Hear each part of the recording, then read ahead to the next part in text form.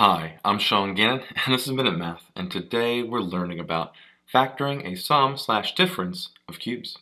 Minute Math, when you need help you use Minute Math. We're given this problem right here, x to the third plus 27, and we need to factor this completely. Well, we need to break this down as a sum of cubes. X to the third is really x in parentheses cubed. 27 is the same as 3 cubed. And hopefully you can see that this is like the sum of cubes formula. So by using that, we have our a value to be x and our b value to be 3, and let's use the formula.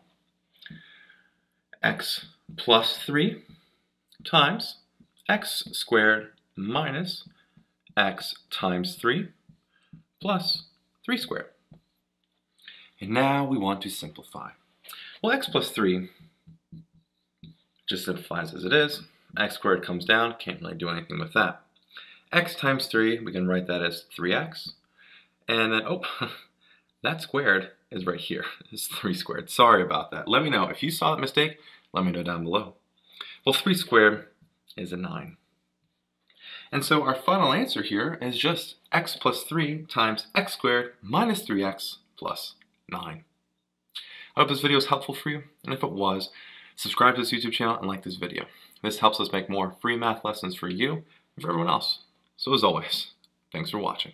Minute Math, when you need help you use Minute Math.